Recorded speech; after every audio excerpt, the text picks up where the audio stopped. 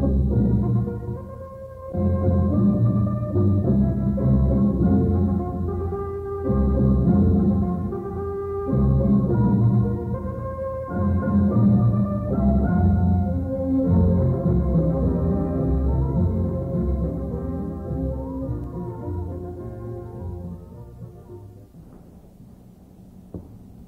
most of you know who have been attending this series regularly, this is the final program in a series of 6 dealing with revolution.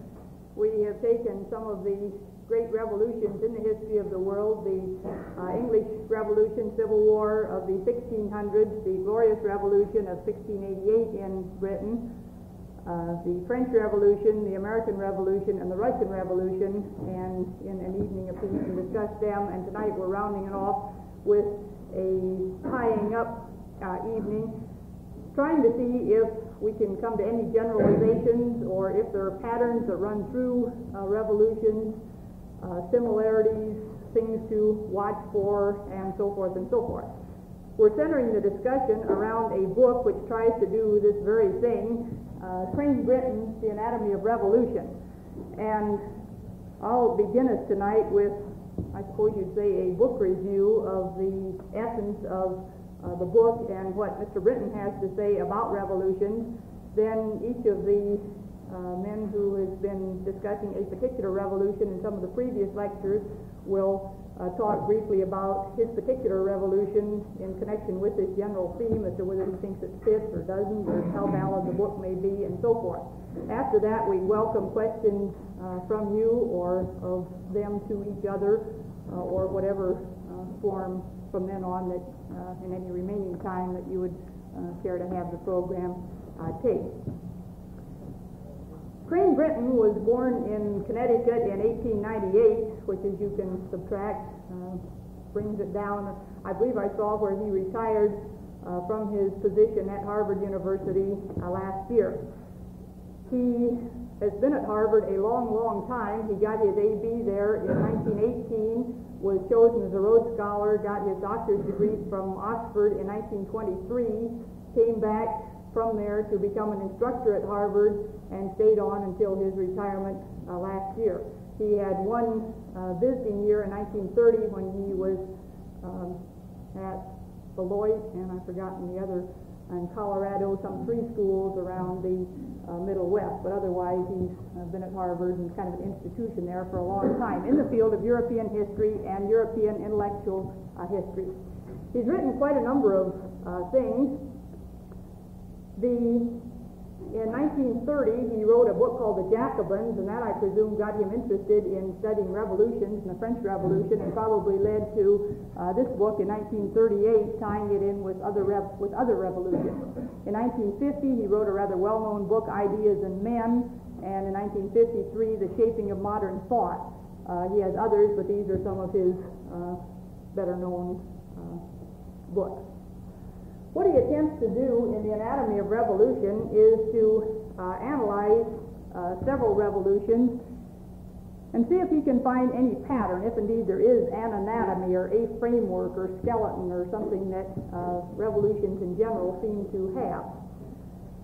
In his first chapter, he discusses the idea, and I think he rather favors it, that history can be made a science, and that it is as much of a science as some of the physical sciences.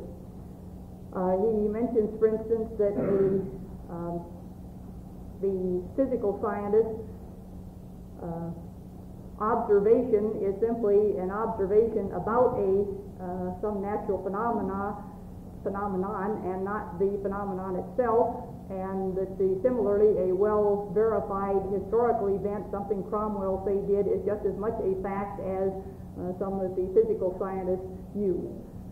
He mentions that certain sciences deal with case histories, with clinical studies, and that it would be in this sense that the historian would gather his facts. Now, you may want to challenge. By the way, I'm not taking either pro or con. I'm just telling you what he says, and you can like him or not like him, and agree, or you could anyway, of course. But anyway, I present him and his ideas as much as I can, just as he puts them.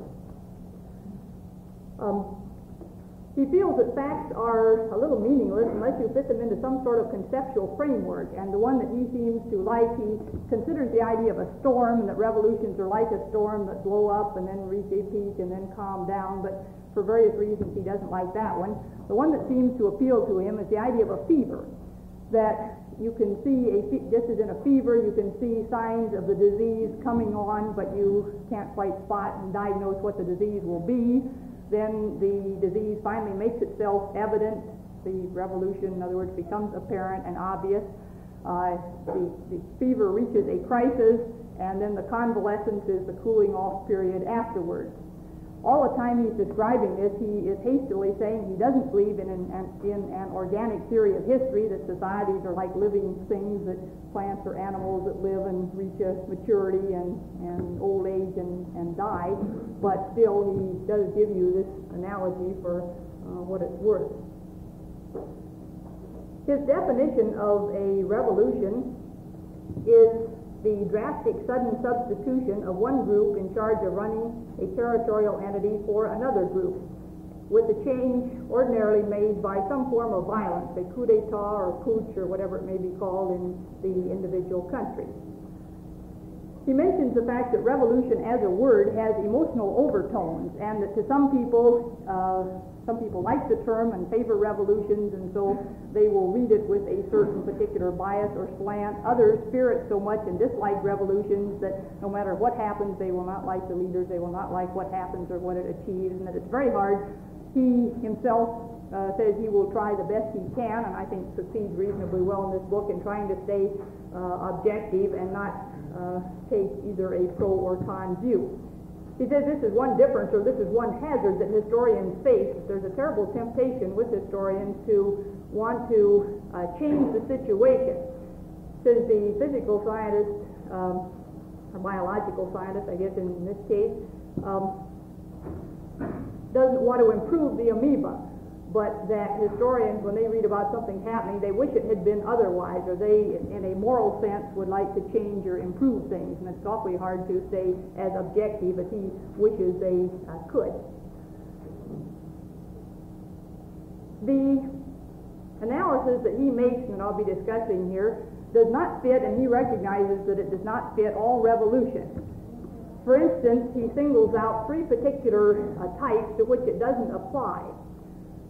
One, for instance, is one type of revolution is what he calls the territorial nationalist type. This would be, I suppose, a colonial power that revolts from their imperial master for independence, something of this kind. Some of the nationalist revolts also of the 19th century. He says that the American Revolution was, to a rather large extent, this kind of revolution, and I suppose insofar as it was, we'll see in a minute, it also doesn't fit on some other grounds. It's not one of the best examples. But anyway, this is one kind of revolution that he is not attempting to squeeze into this pattern of his. Another kind is the rightist revolution, and of course in 1938, when he wrote originally Mussolini and Hitler in power, this was certainly a very big issue, and we're still very concerned about rightist and fascist groups and how they have or might come to control, and he thinks studies need to be done of this sort of revolution, but he doesn't think that they necessarily would follow this pattern either. And finally, he also doesn't consider abortive revolutions, in other words, ones that fail. He is considering only successful revolutions. And the ones that he picks then have certain things in common. They all are after the medieval, in other words, reasonably modern in the last few hundred years. They're all in Western Europe and the Western world. They were all successful revolutions. They were all popular revolutions or democratic revolutions, in the sense of being supposedly, at any rate, for the freedom of the majority as against some privileged minority. So that these are some of the characteristics of the four he selects. I didn't put them on the board, and I think perhaps you've come to the lectures regularly, you know the four, but I might, before we get on here, repeat once again the four that he selects. One is the English Revolution in the 1640s, the English Civil War. The the French Revolution, the American Revolution, and the Russian Revolution. These are the four that he uses. He doesn't claim that these are necessarily typical, that other revolutions will fit this pattern. He also doesn't feel that necessarily this gives you any predictive power, that just because this has happened that you can look and sense and see, well, now we've reached this stage and next month we're going to have a revolution because we've reached society is such and such, it just happened and that's the way it was at the end of stage one.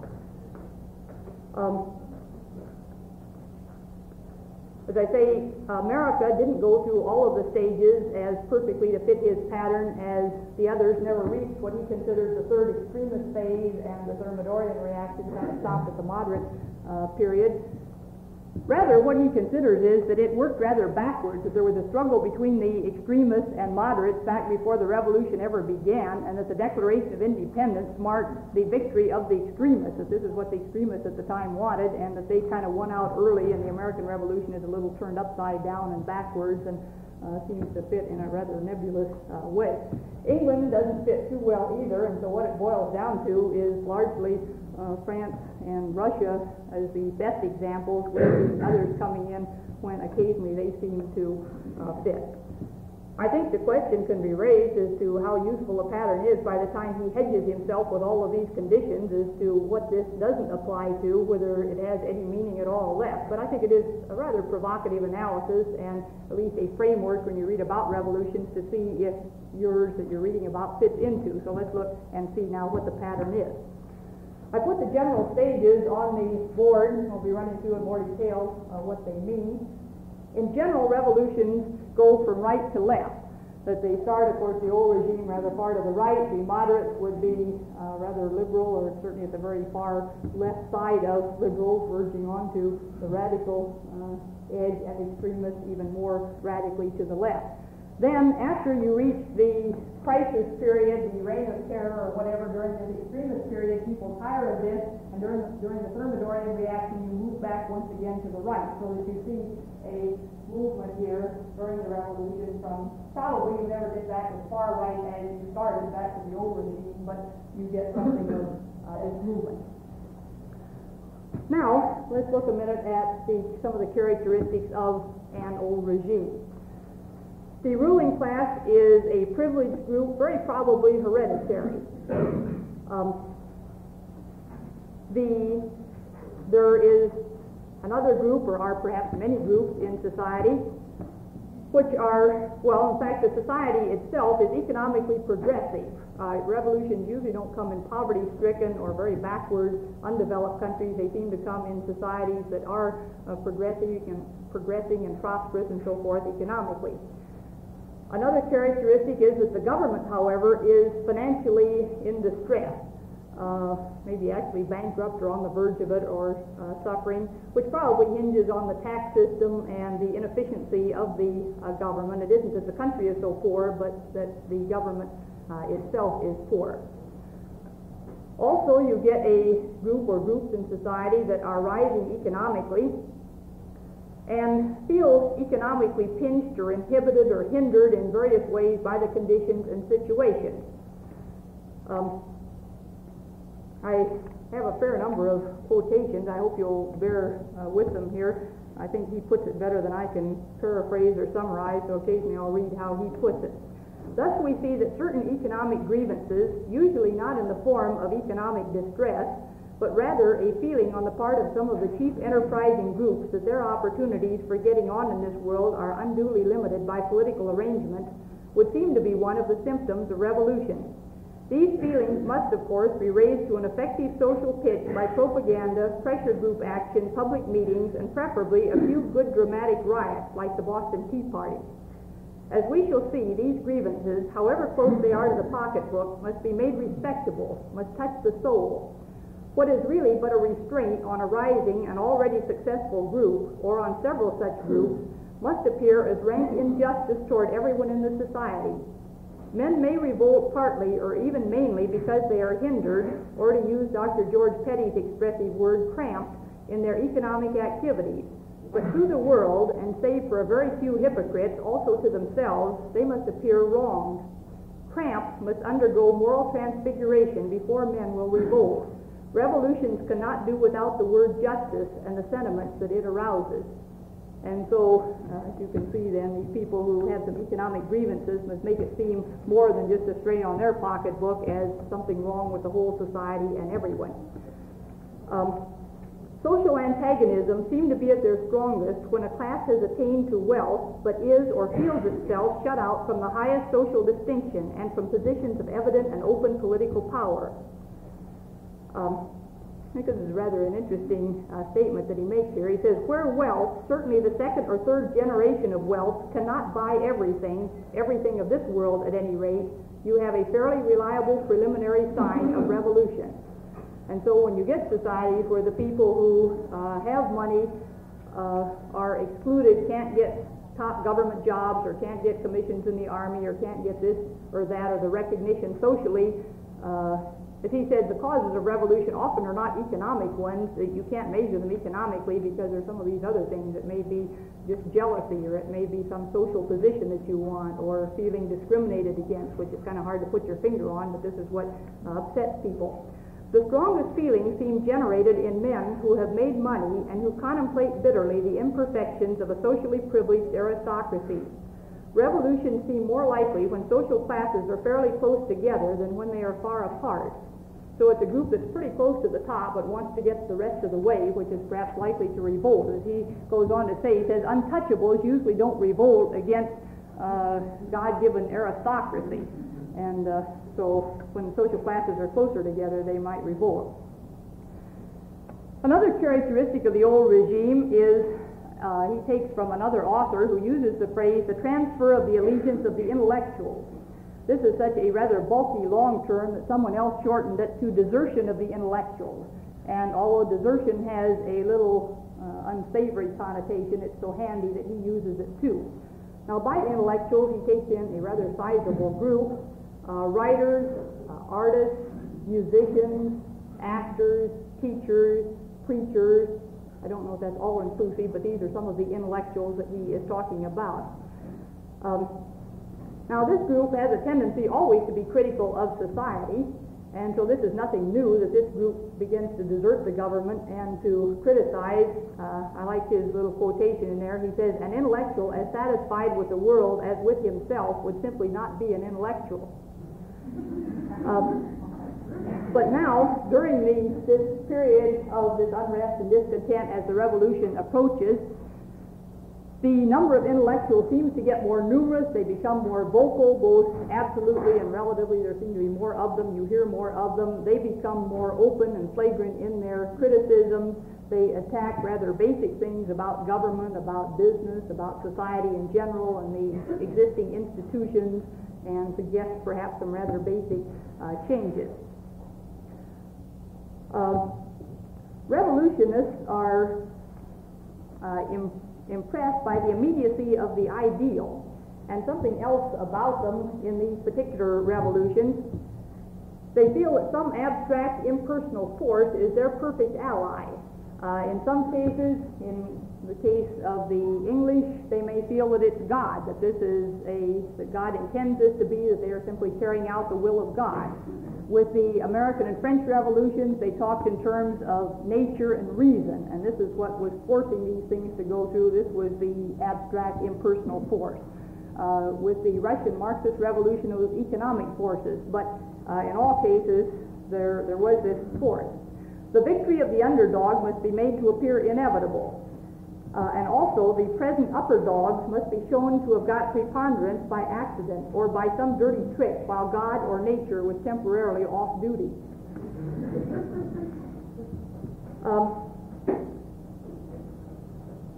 Another characteristic of the old regime is that the government and leaders are inefficient. They themselves begin to realize this and to distrust themselves and the government, to lose faith in the traditions and habits of their class. This distrust takes various forms. Some of them may grow into intellectuals, go into some of these careers and become intellectuals. Some of them may go off on a humanitarian trend and take it out that way. Others may actually join up with some of these revolting organizations, use a sense, revolutionary organizations, I guess is a better way to put it, join the attacking groups, I guess is the way Brinton puts it. For instance, Lafayette is a good example of one of the individuals from the aristocracy who joined. Of course, there are many, many others. And I guess I've said the fact that the ruling class becomes politically inept. The issue that finally comes to hostility here, finally comes to a head over some unpopular tax, and I guess this happened in every one of these 4 revolutions, that all of these governments tried to collect money from people who were refusing to pay. And this incident brought out into the open 2 conflicting parties. One, so that there was clear opposition between the party of the government and the party of the revolution. In each case, or in all of these 4 revolutions, the government tried to use force to suppress this group. But again, in each case, they used force badly. He talks a little bit about the personalities of the rulers in each case, and does feel apparently that the personalities, that there's a certain role of the individual in history, and maybe if some other man had been in power, things might have come out rather differently.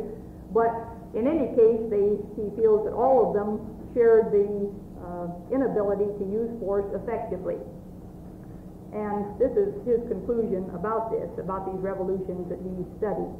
They were successful in their first stages. They became actual revolutions instead of mere discussions, complaints, and rioting, only after revolutionists had beaten or won over the armed forces of the government.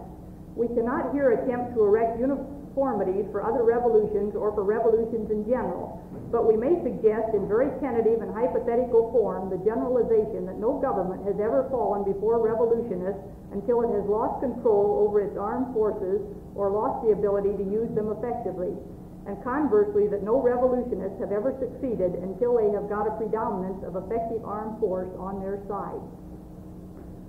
Well, the situation then comes to a peak. The issue becomes clear. The revolutionists oppose the government tries to put them down, is not successful in doing so. The revolutionists take over, and we move to stage number 2, the first stage of the revolution, or the moderate stage in the revolution.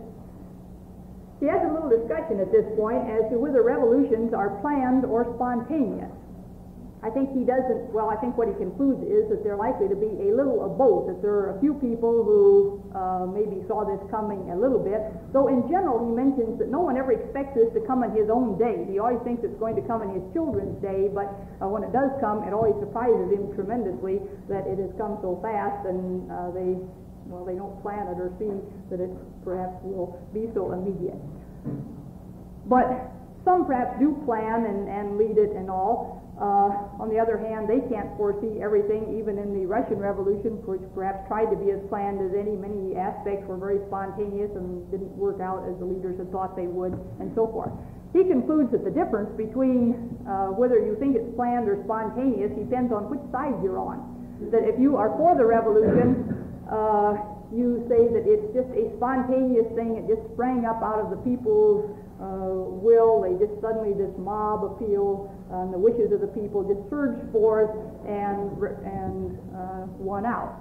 Those who don't like revolutions say that it's planned, that some nasty group plotted it, and says this term plot is very significant in this, that it's a plot and a scheme, and that a few leaders put over on the rest of society. And as I say, which view you take depends to at least partially on whether you like what happened or don't like what happened. Well, at any rate, whether planned or unplanned, our moderates are now in control of the government, and they begin to face some difficulties. The unanimity that they had when they were out begins to vanish as they take over and have to run the government. It's easier to oppose. You can all join in this, but when you face the responsibility yourself, this is a rather hard and sobering factor, and react on them. In taking over the government, they also assume some of the liabilities and responsibilities of the old regime, and some of the things that people haven't liked about the old regime, they now don't like about them because they now are the government. I suppose, for instance, taxation. If they didn't like to pay taxes to the old regime, they don't like to pay taxes any better if the moderates are collecting them. And so some of these aspects, they now find that they aren't very popular anymore either. One weakness that they face also, there must be a more elegant way of putting it, but all I could think was to say that they are too nice guys. They believe in freedom, in liberty, in amnesty for political prisoners and so forth. They free everyone. They believe in complete freedom of speech. They can't bear to be harsh on the opposition, and so the opposition is perfectly free to oppose and to speak up, and which they very soon do very seriously. Also, this group of moderates do not use force very well either. They got into power not because they used force so well, but because the other group was so bad. They're almost as bad as the old regime in their use of force, but the other was even worse, and so they won out. As Brinton puts it, he says, moderates do not hate well. And so, as I say, they aren't able to crush the opposition. They're much too soft-hearted and believe in compromise and moderation, just as the name would say. What he says was they're not good haters, I guess, not that they don't hate, same thing. Another thing that came up at this time universally in these four revolutions that the moderates faced was having to fight a war, sometimes a civil war, sometimes a foreign war, sometimes both simultaneously. And also, they were not good war leaders. For one thing, they disliked a highly centralized government and the centralized power that this necessitates, and this is pretty necessary in fighting a war. Madison made the statement, he says, war is the mother of executive aggrandizement. And as I say, war just almost by definition requires centralization of power, which this group, doesn't take very kindly to.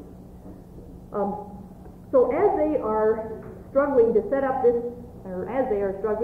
their new government and get it going, a new group develop of rivals side by side. He refers to these as illegal governments and talks in terms of what he calls dual sovereignty. Might give you some examples of what he means here. Back in Puritan times, the New Model Army and the Puritan churches, he considered, were groups that were going along simultaneously with the government. At the time of the French Revolution, the Jacobin clubs. In the Russian Revolution, the Soviets. And very probably, maybe all of these, or certainly many of these groups, did not intend to supplant the moderate government. They simply were going to supplement it and do some things, help it along perhaps. But anyway, they developed side by side with these groups. Now, they are free from responsibility, and so they can promise a great deal more than the moderates. Not only are they free from responsibilities, but they're free from scruples and are not such nice guys often as the moderates, and so they aren't hindered or inhibited in that sense either. The moderates face several alternatives. They can either crush these rival groups that are developing, these illegal governments as he calls them. They can try to get control of them, or they can just leave them alone. And they sort of alternate between these policies. Again, they don't crush them very well because, as I said, they don't use force too well either. They can't get control of them because they don't have the attractive promises. They're more limited in what they can promise. They hate to think that they are now no longer the leaders of the revolution and that someone else is more revolutionary and popular than they. This really is very hard on them, but it turns out that this is what happens, that the promises of the extremists look better than theirs. And if they do leave them alone, then they proceed to develop and become strong enough eventually to overthrow them. In time, the extremists, as you might suspect here, get control of these illegal governments, of these rival institutions that are developing. The extremists are rather few in number and often take pride in the fact that there aren't very many of them, but that they are very well organized, very highly disciplined, and with a few people, they can keep their followers at a higher fever pitch. It's hard to keep the masses stirred up for something very long, but with a few extremists, they stay keyed up. Trotsky made the statement, he said, the masses are politically non-existent. that for a while they may get steamed up, but they quiet down and forget about things and cease to take part, and the group that stays in and always goes to the meetings and always there are the ones who form the quorum and vote things through, and pretty soon they are in control of various organizations. The extremists follow their leaders with a devotion and unanimity unknown to the moderates. And he mentions the fact that this is the Führer principle, the leadership principle, and that the leaders of these rival groups at the very top in particular were usually extremely good, capable leaders.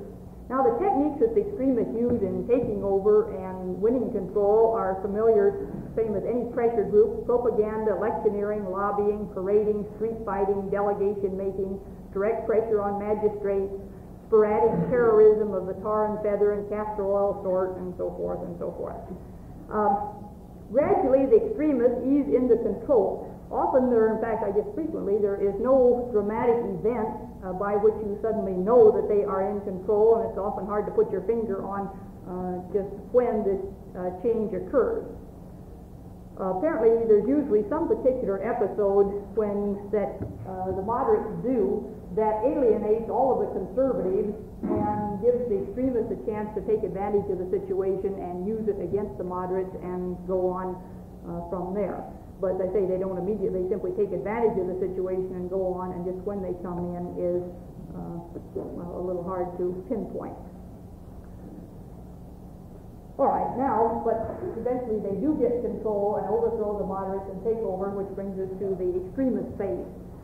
I like to use the analogy of Britain doesn't do it, this is just my own interpretation of Britain, of a snowball going downhill, and I think these revolutions start out that the fellows who touch it off back in the old regime get something going here that in time becomes bigger and out of control and bigger than they ever knew it would.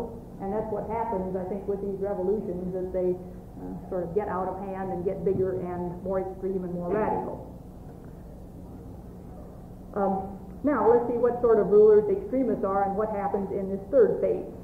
Once in government, they centralize control. They have no fears of a centralized government, and they proceed to do so.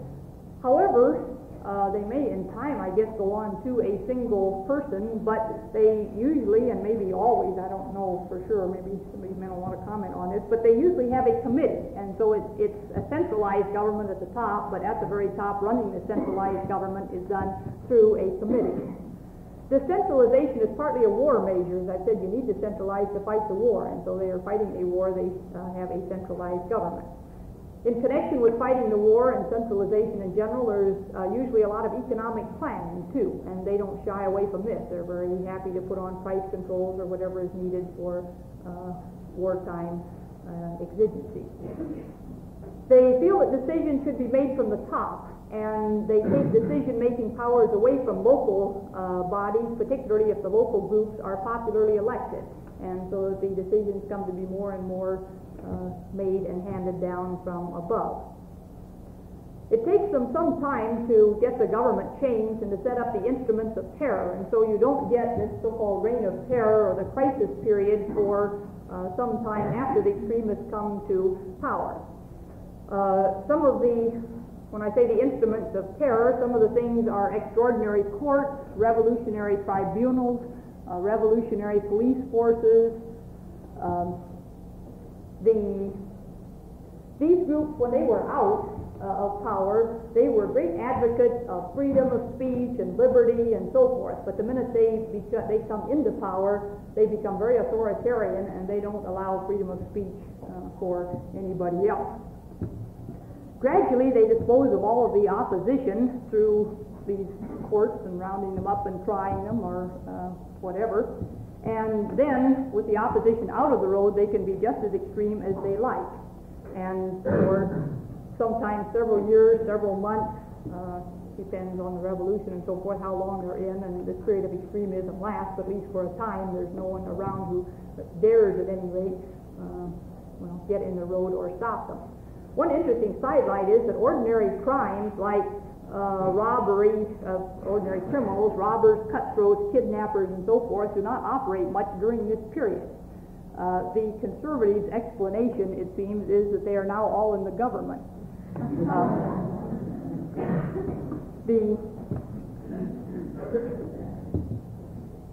crisis period, or one of the features of this extremist phase, the extremist leaders, in fact revolutionary leaders in general, are idealists, and now they have a chance to put their ideals into practice. Brenton has a long chapter, which I haven't dealt with at all here. I'll go off and aside a minute here to tell you a little bit about it as to who revolutionists are. I won't go into all of his analysis, but he breaks down in some detail the kinds of people who make up revolutionary leadership. This is the essence of his chapter. He says the revolutionists tend to represent a fairly complete cross-section of their communities, with a sprinkling of the very highest ranks of their societies, men like Lafayette, for instance, and as far as the active ruling groups go, extremely few of the submerged, downtrodden, lowest ranks. This is as true of the Bolsheviks as of the Puritans and the Jacobins. Bums, hobos, the mob, the rabble, the riffraff may be recruited to do the street fighting and the manor burning of revolutions, but they emphatically do not run revolutions, not even proletarian revolutions. I tried to find it to put it on the board for tonight. One of my favorite cartoons in that Through History with J. Wesley Smith. Some of you may remember this fella comes in with the revolutionary hat on, the French Revolution, looking very discouraged, and he says, I tried to rouse some rabble, but they all claim that they're middle class. So maybe you would have done better recruiting middle class. The one feature, he made a study apparently, by the way, of the Jacobins and who they were in society, and one of the figures, rather interesting, was that the average age of several clubs was 41 and 8/10 years. So as he says, these were not particularly young upstarts who were leading and carrying out the revolt. Men come to power who probably would remain unheard of in other times. Often, if they have a special ability or good in journalism or in oratory, they have a particular chance and become famous. In general, idealists don't get a chance to lead, but during revolutions, they do. He says, well, this gives you an example. Robespierre, I think he would assume, was a typical example of such an idealist. Robespierre wanted a France where there would be neither rich nor poor, where men should not gamble or get drunk or commit adultery, cheat or rob or kill, where, in short, there would be neither petty nor grand vices. A France ruled by upright and intelligent men, elected by the universal suffrage of the people, men wholly without greed or love of office, and delightedly stepping down at yearly intervals to give place to their successors, a France at peace with herself and the world. So I think when you look at the aims and ideals of some of these leaders, it isn't their what they are striving toward that we disagree with probably, but maybe some of the methods that they use to achieve it. Another statement he made, which gets into another facet of this, or maybe it's one aspect of this idealism, all of these revolutions have at their crisis a quality unmistakably puritanical or ascetic, or to use an overworked word, idealistic. There is a serious attempt by those in authority to eradicate the minor vices, as well as what some might feel inclined to call the major pleasures. We're familiar with this sort of thing, I think, particularly in connection with England. The term Puritan, puritanical has certain connotations, but I think we aren't so aware that the other revolutions had similar movements to try to make people behave in a personal and moral sense. He says that the extremist attempt to enforce a life without the ordinary vices and do all this within a very short time puts a strain on the average citizen that's very hard for him to bear. And also, revolutions are very hard on privacy, that the government is snooping around to see how you're behaving and perhaps punish you for it, and won't leave the individual alone, and this also is hard on you. Also, during this extremist period, there are many, many changes in the average person's daily life. Sometimes it's in the form of a dress. Sometimes it's in the kinds of clothing. Things are always being renamed. I was interested in one of the examples I hadn't realized, maybe Dr. Couture told you that in connection with the Revolution, that apparently the towns in France with Saint on, like in our country, St. Louis or St. Paul, were renamed. They were on an anti-church, anti-clerical phase at the time, and apparently during the Revolution renamed, and other things that had names connected. And of course, the Russians did a great deal of renaming of Petrograd to Leningrad and so forth and so forth. And so things that you're used to calling one thing or something else. Your calendar is different, your playing cards are different, your clothes, many, many things. And this begins to kind of apparently get on the nerves of the average person, in addition to the fact that you're very insecure and you never know when this revolutionary tribunal may call you up, and you're living on tenterhooks all the time, and it's a very uncertain and not too pleasant kind of life for what he calls the outsiders, the people who aren't running the revolution. Even for the group he calls the insiders, he says they get sick of it too. They get tired of going to the meetings and being part of it and all the demands that government makes, and some of them drift out and become outsiders and don't want to take an active part any longer. He has quite a discussion making a parallel to all of this to a religion, and how this is somewhat like a religion.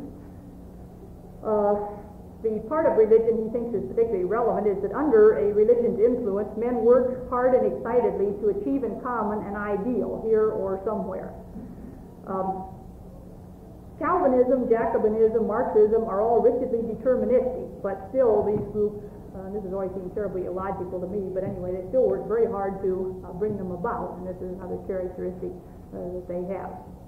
He doesn't like the term religion because he feels to say that these revolutionists or their revolutionary ideals are a religion to them, because this has other connotations, but he can't think of any other word that has quite the same meaning. So if you think of any he could use, he apparently would be glad to get another word, but I think you can see what he's driving at.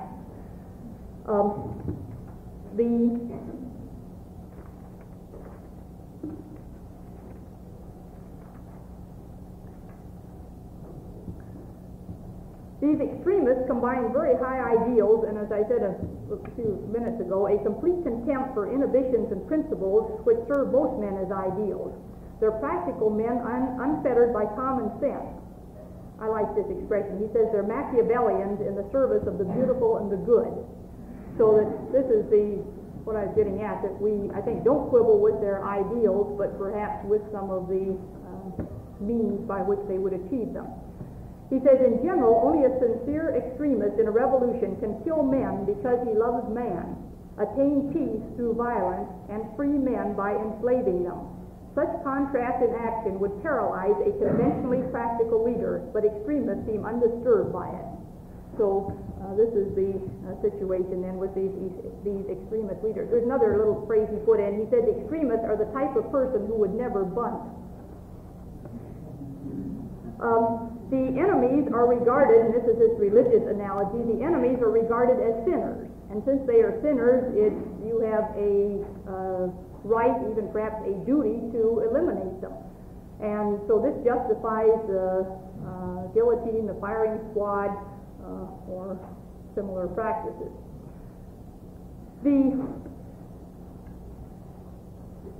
Well, during this extremist period then, you get the strains of war, you get shortages caused by war, you get very intense class struggles, and as he puts it here, he says, thus the stresses and strains of the early stages of our revolution make it easier to work the nation into war, and the war itself increases the stresses, accustoms people to violence and suspense. War makes for economic scarcity, and economic scarcity sharpens the class struggle, and so on in a merry round robin.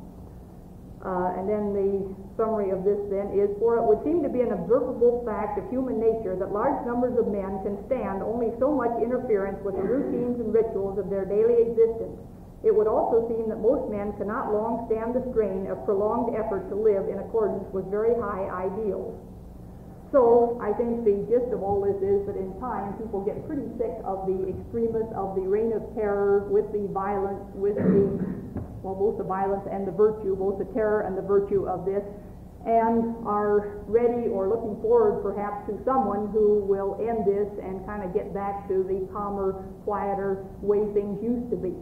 And so this leads us then, or leads revolution, to the fourth stage, what we call the Thermidorian reaction. I think probably you're all familiar with it, but I'll go over it anyway. The source of, sometimes we just call Thermidor too for in short.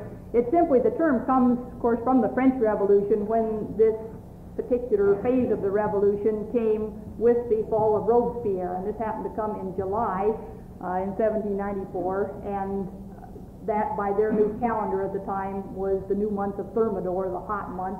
And so from that time on, although technically this only applies to France, it's become a universal term for this fourth phase of any revolution. And it's the calming down, cooling off, back to normal, however you want to regard it, phase of a revolution. One point that you mentioned I think we should keep in mind is that when we say back to normal, it means back to normal for that country, and you can't expect Russia to go back to the England of habeas corpus or to the United States of the constitutional making times or whatever. That it probably will go back to something not too far from the some of the czarist characteristics or whatever, so that there's no particular necessary normal. It's what had been, normal for that particular country. Some of the characteristics of this are a moral letdown. It's kind of like a pendulum. They've all been behaving themselves very well. Now you get to swing very much the other way. And many changes in dress, in amusements of the people, in corruption in general. I guess you've had some corruption in the extremist phase in government and the graft, but now the speculator in government is now an honored figure, and this is not frowned upon any longer. And some of you that are old enough to be around when Forever Amber was a best-selling book and movie, I always think this expresses about as well as any other example I can think of the life of the post-revolutionary period. So there's a general moral letdown. There's power by a tyrant in the Greek sense of simply an illegal ruler. He may not be tyrannical particularly, or a dictator. Revulsion against the terror leaders, perhaps putting them to death or driving them out of the country, getting rid of them. A gradual seeping back of the exiles who have fled the country, begin to come back home again. This is your moving back once again to the right, a return to daily life. The person who really can do the most or should do the most with this particular period is the social historian, who discusses or writes about amusements and dress and clothing and activities and this kind of thing, because here you see many of these changes taking place. Well, so ends the revolutions. Now as to his general summaries as to whether there have been any lasting results from all of this furor. He didn't seem to come up with too many of them. I don't know whether he just neglected this particular phase or whether, I think maybe he wasn't so interested in this, but among the ones he mentioned are an improvement in governmental efficiency, and particularly in administration. For instance, now I guess they can collect taxes better. You don't have to have these rival organizations or illegal government side by side doing some of the things that the government in general is better able to govern itself and collect its taxes on the government. Another change is a transfer of property from one group to another, probably through a good deal of confiscation or forced sale. Some groups have lost their land, others in turn get it. You don't get a complete change in the ruling class. There's some carry-through. I think we see it with somebody like Talleyrand, who manages to hold on and go all the way through and come out on top after the revolution is over. But he's not the only example. It isn't a complete switch of rulers. There's some amalgamation, some of the old, but now some new rulers as well. One interesting thing that I think is worth considering, I don't know whether I agree with him or not, but I think it's rather provocative, is the fact that he feels that social arrangements are the very slowest to change. And he mentioned some of the legislation that was done in some of these revolutions on the family and family life, and how although the legislation was rather drastic, they had very few results, and went on pretty much unchanged, and pretty soon the government was forced to turn around, come back, and modify its legislation, and didn't achieve very much. And you mentioned the fact that in Turkey and in Japan, you both had much greater changes in social life of the people. And it raises the question, I don't know that it's a very convincing argument, but maybe Eastern societies change faster than Western societies in some of their social institutions, which is an interesting thought. Whether it will bear up under consideration, I'm not sure. Finally, the revolutions have become part of our history and an acceptable part, so that we think of freedom and liberty and people revolting for these things as a good thing and part of our tradition, something we believe and stand for, and all of these countries likewise do. A peak of cultural achievement came after these revolutions, and he doesn't go into it much, but he thinks that a wider study might possibly show that feeble and decaying societies do not undergo revolutions, and that actually revolutions are perversely a sign of strength and youth in societies. Now, so much for Britain's views. We'll see whether these men think Britain's right.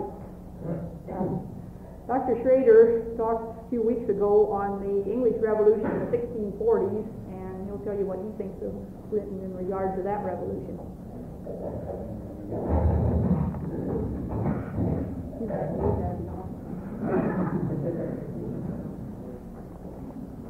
I don't have much here.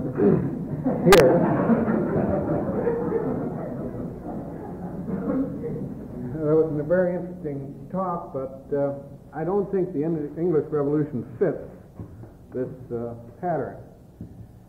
And I could say various things about it. I've just picked out a couple of things. In number one, you talk about the desertion of the intellectuals. I don't think this fits the England of the 1640s. I'm not quite sure what an intellectual is. According to Mr. Brinton, this includes everyone except the horny-handed peasant, I guess. But I don't think they deserted Charles. For every Milton that you can point to an Edward Hyde, a great historian. And I might point out that the royalist capital of England for 4 years was the city of Oxford, and Charles got some of his main support from the university there. And if we haven't got intellectuals at universities, I don't know where they are. But here you have, I think, one of the elements that doesn't quite fit. You can sort of like putting a number 9 foot into a number 9 shoe, I guess. You can put it in there, but it's not too comfortable as far as these points are concerned. Another point in number one was that the ruler lost control of the armed forces. Well, you can't blame Charles on this account because he didn't have any armed forces. There wasn't any English army. There isn't any English standing army until after Cromwell's time. So there weren't any armed forces to lose control of. There weren't any armed forces really to use ineffectually. But armed forces there were under the control of civic organizations. Then, when you get to points 2 and 3, the moderates and the extremists, these are two more terms that I'm not quite sure about. And I'm afraid, in some respects, in the English Revolution, the moderates were more extreme than the extremists, and the extremists were more moderate than the moderates, at least according to Mr. Brinton's definition of these terms, because I think he would lump Oliver Cromwell and the New Model Army and so on among the extremist group, while he would place the Presbyterians and Parliament and so on in the moderates. Yet as far as centralization of government is concerned, if this is something the extremists want, this is really something the moderates wanted more than the extremists. As far as religion was concerned, they wanted a central Presbyterian religion. And the real extremists never get control in England. Cromwell was actually well to the right. The real extremists, the diggers and so on, never take control at all. I don't think there was a reign of terror in England. I don't think you can call cutting off the king's head a reign of terror. There was no widespread series of executions. People lost property, and this may be terrible, but I don't think it's a reign of terror if you lose property if you pick the wrong side in a war. And also, I think Mr. Brinton would start the Thermidorian reaction as far as the English Revolution is concerned, 1653, with the dissolution of the Rump Parliament. Well, if he's going to do this, he has the rule of the major generals when you've got all of the snooping and so on taking place after this time, when it really should take place, I suppose, back in number 3, in the extremist period. And I'm not denying that the Puritans were puritanical. But I can also point out that there is a well-known description of Oliver Cromwell at a party where he seemed to get great delight in trying to throw bonbons down the dresses of the ladies there, so maybe they weren't all so puritanical. I think what Mr. Brinton has tried to do basically is to take the French Revolution, and the terms here are basically the terms of the French Revolution, and he tried to squeeze some other revolutions into this framework. And I think the 1640s in England, that revolution, is one that is most difficult to squeeze in this particular framework. That's all I have. Dr. Mayfield had the glorious revolution of 1688 that Britain doesn't even consider, and so I doesn't think his is very applicable either, and he'll tell you more specifically why.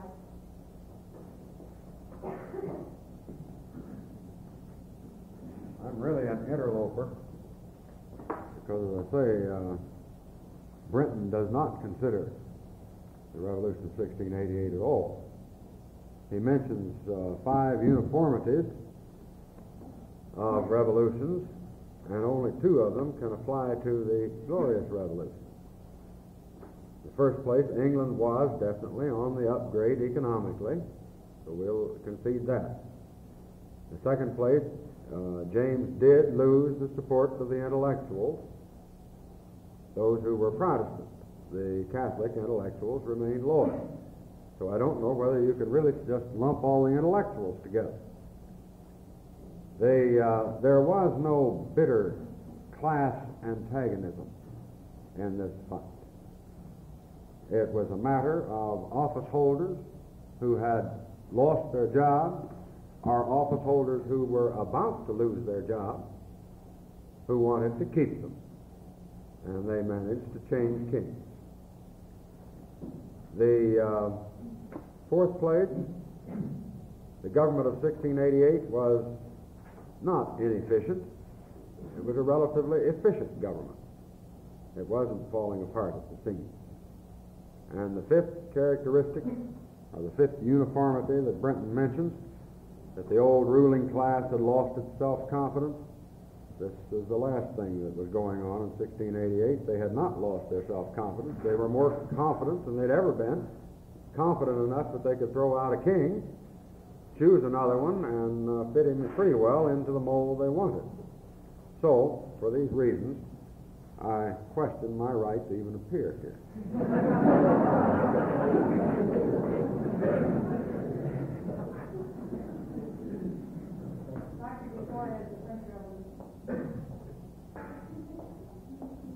I feel very fortunate. I have one that's at least applicable.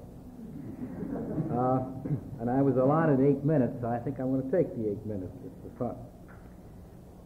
I should like, first of all, to register my objection to Britain's basic idea of history, which is organic. I do not find that societies and nations have arms, legs, heads, and hearts, as he does, although he denies that he does. And I cannot agree that the ills of societies are the result of some malfunction of these organisms. My basic objection to this is that this makes the historian little more than a doctor, whose principal function is to diagnose the ills of society, Actually, I might say that it makes the historian into little more than a coroner, since after all the body is dead on which he's practicing his trade. I should like also to register my protest against Britain's basic scheme, which leads him to impose upon the phenomenon of revolution a pattern of cause and effect relationships which do not really exist. Somehow Britain's work seems to me too pat, too linear, too clearly predetermined. It smacks too much of Comtean positivism, too much of the science of society in which there's really too much science and not enough society. I'm not looking at you, actually. I realize, of course, that Professor Brinton was trying to break out of the mold in which he believed history had fallen. His work on the Jacobins, which Dr. Uhas mentioned, was published before his Anatomy, had as its subtitle an essay in the new history. The new history being essentially something quite old, though relatively new in that Brinton had at his disposal a number of research tools not previously available. It has been stated that much of Brinton's work and many of his ideas were derived from the French Revolution. I would take some exception to that. I don't think he understood the French Revolution very well. He had a great tendency to oversimplify in order to make things fit into his pattern, and I would like to give you 4 examples of this. The first thing that comes to mind is that his picture of the Jacobins is overly simplistic and much too clearly drawn to be accurate. The typical Jacobin of whom he speaks in both of his books was more the Jacobin of whom Robespierre spoke than the real Jacobin who served the revolution. There were many Jacobin types, not one, and they do not fall quite as clearly into the enlightened vanguard as Britain would have us think. Moreover, he overlooks the fact that even at the height of Robespierre's power, there were many Jacobins who did not clearly fit the mold and yet retained membership in the organization in good standing. Moreover, much as he did in his first book, Brinton ascribes to them in the Anatomy a much greater role than they really played. He minimizes too readily the role of other popular clubs, particularly the Cordeliers, and the important role of ordinary citizens who were not necessarily members of any organization, but who performed their assigned tasks and supported Robespierre simply because they considered it to be their patriotic duty.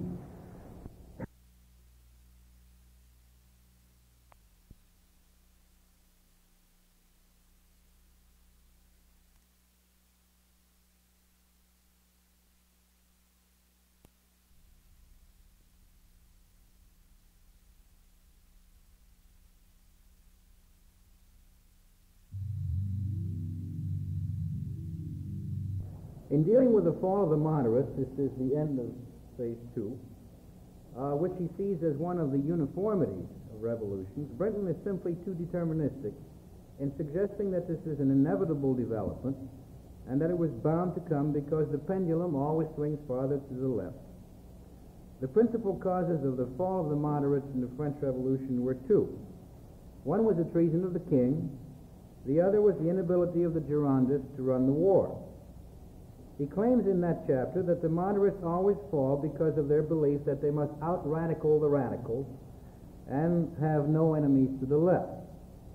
But a closer reading of the history of the French Revolution would have shown him that the moderates who controlled the National Assembly and subsequently the Legislative Assembly had no inclination in a direction, no need to placate the radicals, because, as a matter of fact, they felt quite secure in their middle position, reinforced as they were by the control of the National Guard, which was in their hands, and also the electoral laws, which disfranchised most of the masses. So the moderates need have no fear. Since he engages in speculation as to what might have happened, I feel free to do the same thing. And I suggest that had the king been loyal, the constitutional monarchy would easily have weathered the crisis brought on by the war. The revolution would probably not have gone beyond the bounds it had reached in April 1792, and still it would have been a full-fledged revolution, and I think it would have qualified for his book. The fact that the overthrow of the moderates came from circumstances rather than from some inexorable force of history was thus conveniently overlooked in order to make it fit into one of the so-called uniformities. Britain's success is not much greater in his search for confirmation of certain uniformities in the causes of the four revolutions. In relating the origins of the French Revolution, he omits any reference to the aristocratic revolution as an extremely important factor in the disintegration of royal authority. The curious thing is that Lefebvre's work on this subject, which is probably the best, was available to him, a statement borne out by the fact that he quotes Lefebvre when it suits him. Could it be that since the aristocratic revolution was, in a sense, a revolution in reverse, and therefore against the stream of the revolutionary pendulum, that Mr. Brinton chose to ignore it? In every revolution, asserts Professor Brinton, there is a thermidor, at which time the extremists are thrown out and the moderates return to power.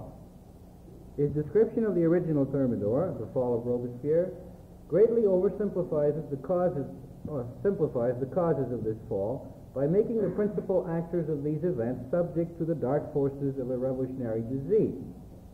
Mathiez and others have long ago suggested that Robespierre fell on 27 July 1794 primarily because of a tactical blunder on his part. He failed to name those whom he wished to have executed, and therefore every member of the convention felt threatened and voted to guillotine him before he had a chance to guillotine them.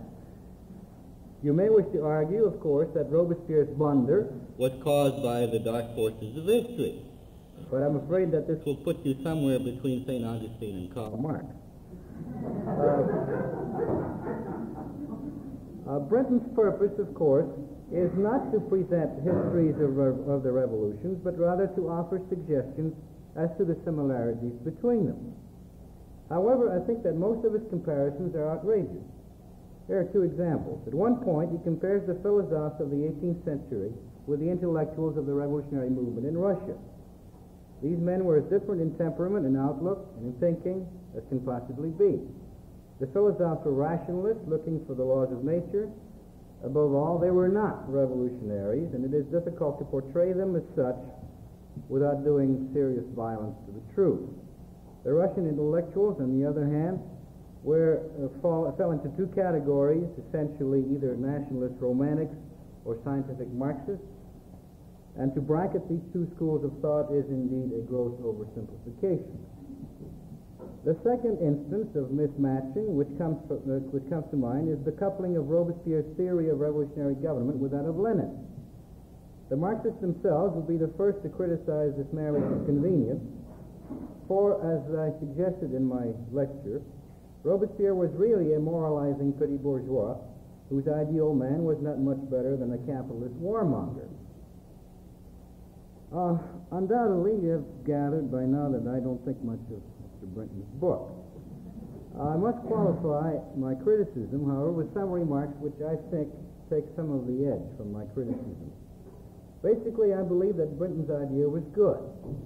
He did try to take revolution out of the realm of the mysterious and to place it into the realm of those things which we understand and accept, sort of fatalistically, I suppose, such things as the plague, floods, and other cataclysms which, after all, are part of daily life. For this, I think he should deserve much credit, for he has helped to break down some of the mysticism which surrounds revolution. He did open some new roads for the historian, suggesting that much can be gained from the comparative history of certain phenomena which seem to have no geographical or national boundaries. And I think that some of his conclusions have validity, especially the broad areas dealing with the totalitarian personality and the totalitarian system. I think the basic problem with undertakings such as the anatomy of revolution is that they're based on a misunderstanding, or perhaps I should say an overestimation of history. A comparative history such as this is based on the assumption that one can leap from one period to another, from one country to another, and establish clearly delineated parallels between areas, events, and people. This overlooks the fact that history is largely circumstantial, that each generation determines what it thinks of itself, of the world, of the past, and of the future on the basis of accepted myths and harsh realities. Given geographic dispersion, and more importantly, the displacement in time, No conclusions valid for one society in one period can possibly be even remotely valid for another in a different society in a different time. Professor Britton, to the contrary, his history does not repeat itself, except in the meaningless terms of very broad generalities, such as there will always be in England.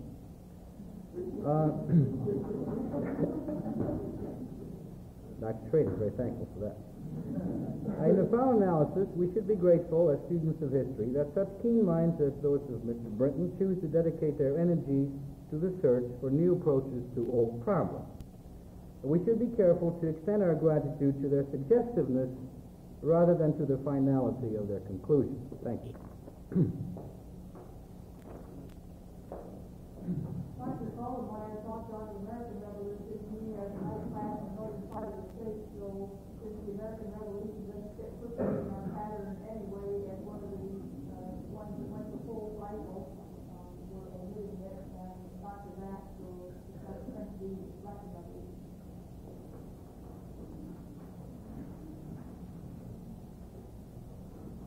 I too have prepared a speech on the back of the checkbook.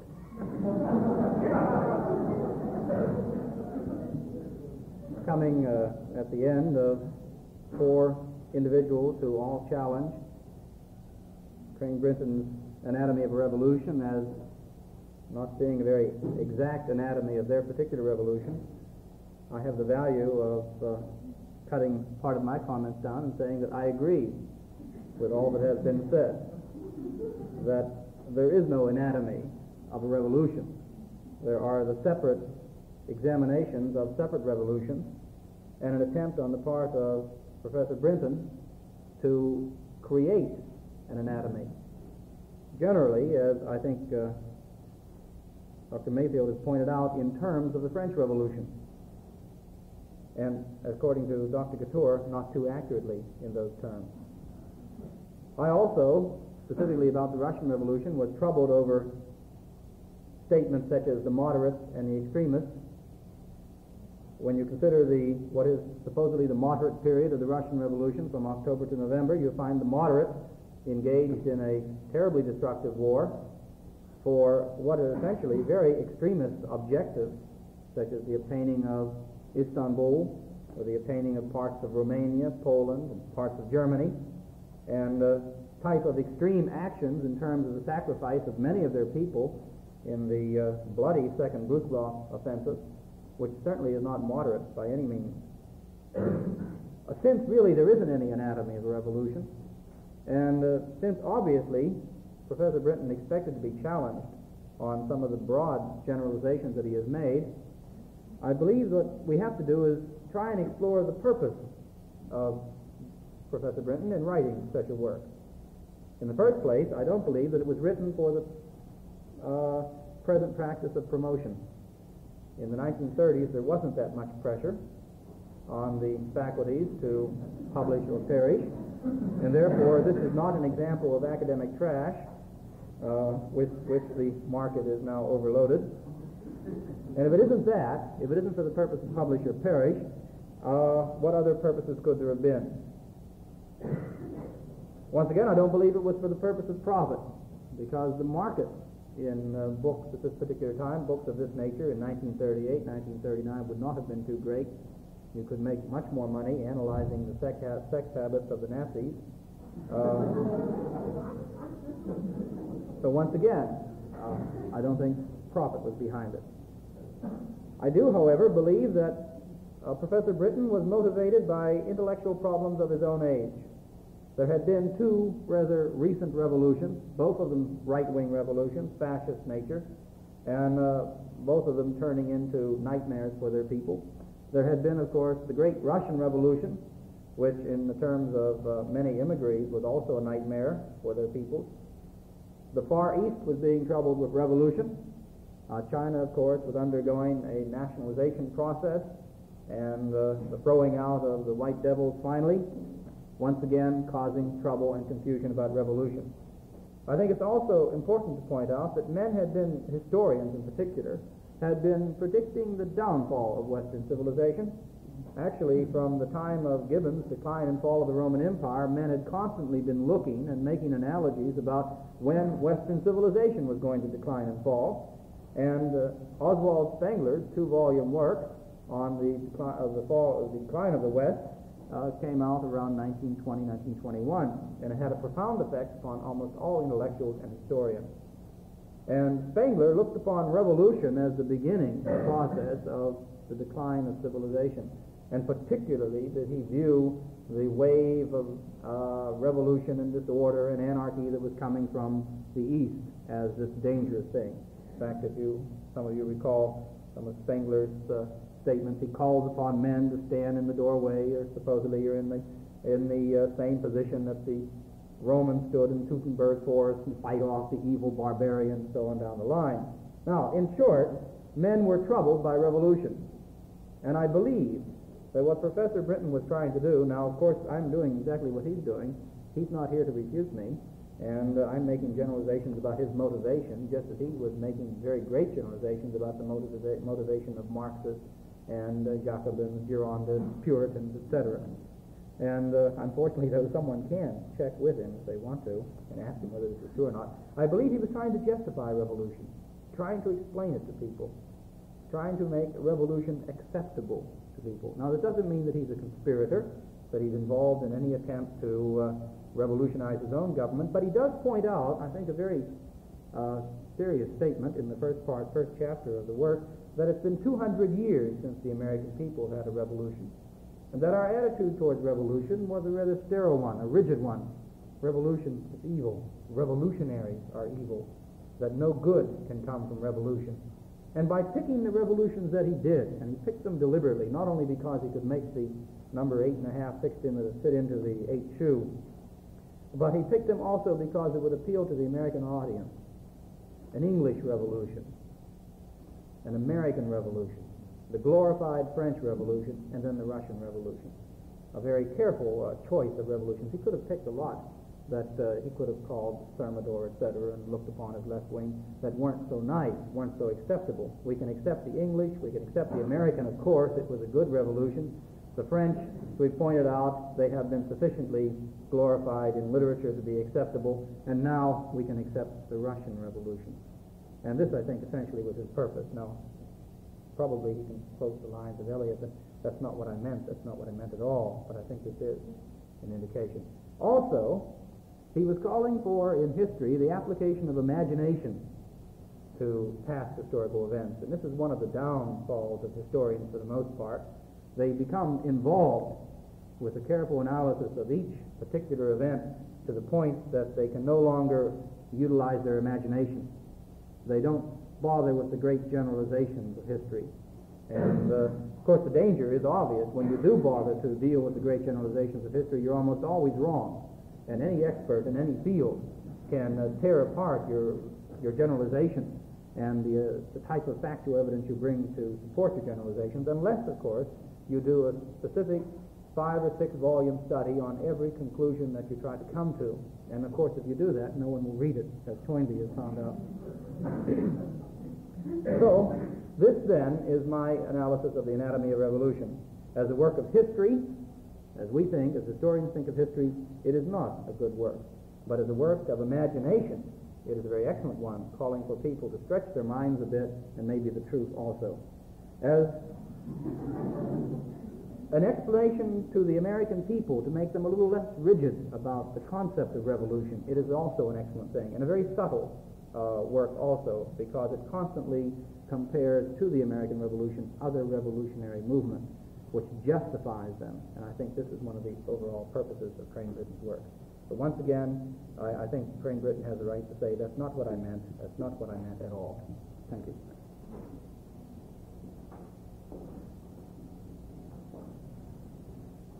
We haven't left you much time, but perhaps about 7 minutes, if you want to use it that way, in questions that may have occurred to you during the course of the evening. Does anyone? Well, I was wondering, I don't know if this is a comment of mine or something, I think so. I'd like to hear some of the historians talk about it, but since this is largely a group of historians, there are a couple of things. First of all, you seem to be, from the book and on up, dealing with revolutions which have gone on some time ago. And admittedly, some, either tonight, admittedly, or even in the book, the American one, the English one doesn't fit. So all you've got left is two, which are suitably in the past. And I say if we should look at this theory maybe, if it's worth looking at, and to that extent, of course, from the historian's point of view. But what about the modern ones? In other words, I think we can see this pattern passing through some of the Mexican Revolution, for instance, certainly the early patterns in the Cuban Revolution and the Chinese. It seems to me this is, it looks like I'll quite back so far to see how this is applicable to a real social revolution. And then the other thing I'd like to find out, we've dealt a lot with personalities, groups, organizations who are running the revolution, and pretty well discounting the masses. In other words, there was something there to be led, to be drawn into this thing at the whim of the intellectuals or the dissatisfied semi-upper class. And it seems to me that where you have these real revolutions, you have a tremendous movement of the people, a tremendous dissatisfaction without this. This kind that would fit into this model simply doesn't exist, as was the case in the United States and the English ones. But where you've had this unrest is in, presumably in France, certainly in the Soviet Union, and certainly in Mexico, China, and Cuba, this thing seems to go on better. And I was wondering if the panel would care to comment on this rather disorganized, non-historical view of the thing. Any volunteers?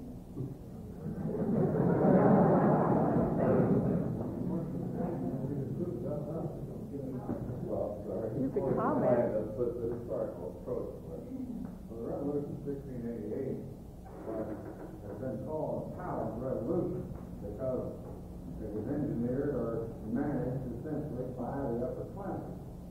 But it was also a mass movement. The mass of the people in England were excited about this thing, principally on the basis of religion, but they were excited about it, and they were not supporting the king. When the bishops went to power, the crowds were on the streets and in mourning and on their knees, and when they came out of the courtroom free, while they built bonfires, they cheered, they celebrated all night. The mass was involved in the 1688. Now, I can comment on some of the earlier ones. I think perhaps the question is based on older estimation of the power of the masses. I think we have this conception today that revolutions generate themselves, mass movements generate themselves from something that is the only expression I can think of is too generic, self-generating masses. It seems to me that the masses are basically amorphous. They represent a force. It's true. There's nothing else by the number of their bodies. But it is a force which has to be directed, which has to be guided, which has to be prodded, and so on. This is what Robespierre discovered. I think if you heard my lecture on the French Revolution, I spent some time dealing with that. And perhaps we haven't done justice properly to the role of the masses, but I don't think that revolutions are spontaneous. Well, without this dissatisfaction, can you modify, a movement? I mean, if we start a revolution in the United States, without people dissatisfied enough, we can try all the time. Napoleon made a fine statement about that. He said it's not reality that matters, it's what people think reality is. And if you can get a small group of people to convince the masses that reality is one or the other, you can get them to move or stand still. Yeah, one of the curious things about the French Revolution, as you pointed out many times, is that the conditions which existed in 1789 have existed for nearly 200 years. Going back to about 1618 to the regency of Louis XIII. And yet there had been no revolution, there had been occasional bread riots, there no mass movement, because the masses were not regular. But they tended to polarize around 1789 because they had been given a vocabulary. I don't know, question you clarified. I think there's another reason why we can't answer that question. The map doesn't write. It doesn't leave historical records that the historian can use to analyze it. Public opinion polls didn't exist to find out what the average French peasant was thinking. Nor did the techniques that we have today for analyzing supposedly what public thought are. And amazing things, even with our scientific methods for analyzing public thought, two opposing presidential candidates can come out with separate conclusions as to what the people actually want or don't want. So it's difficult really to decide what it is that the masses want, because they're not a literate group in that sense, that they write or they read records or that their ideas can really be ascertained. And revolutions often consist of very astute men who analyze either how far the people can be pushed or how far the people are willing, in a sense, to let these revolutionists express whatever it is that they may or may not want. The only thing you can tell about what the people are thinking is when they start burning churches or burning landowners or blowing up manor houses. Then you have an idea that there's unrest.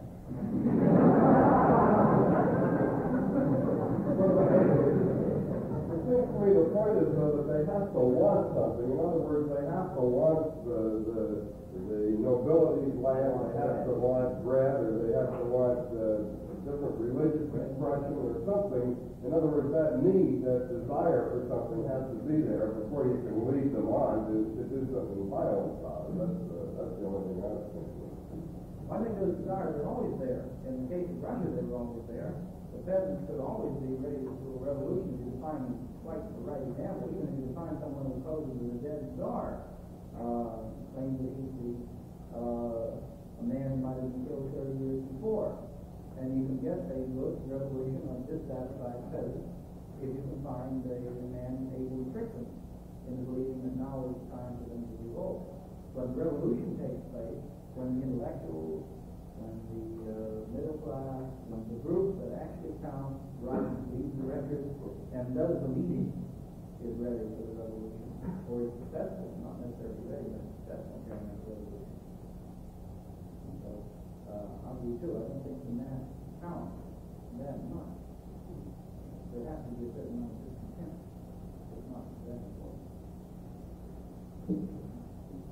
I might comment from Britton's viewpoint. Maybe I didn't do him justice. I think that when he talked about who is a revolutionary, he mentioned that it was a cross-section of society, and almost everybody, except perhaps at the very, very top, that there were representatives in all classes. And then also in connection with it planned or spontaneous, I think maybe he would take kind of a compromise view and agree with what you've all been saying, that you do need the spontaneous element, and you need the masses, but partly it's planned and someone leads them on, but probably you could agree that they have to want some of these things to lead them on to. Might take about one more question, and we'll have one. I'm struck by the intensity of the historian's historical particularism. I wonder, speaking from a positivistic position, at what point, if ever, do you anticipate any kind of generalization within the discipline, or have you, in effect, given up hope in this direction? I think we have. The way on the spot. We need a pass. Oh. I don't know if my colleagues agree with me. I think most historians come to the conclusion that you can't make a generalization which is valid for more than the generation. In other words, each generation makes its own generalization. It's a meaningful gift, and not to its predecessors and not to its. So history is rewritten.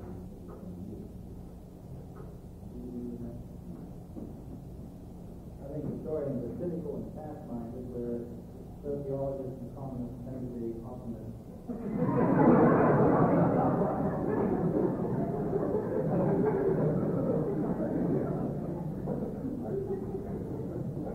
Maybe on that optimistic note, we can end our series. We thank you all very much for coming to the series that we've had, and we hope we'll see you next year at the Social Science Spring Lecture Series.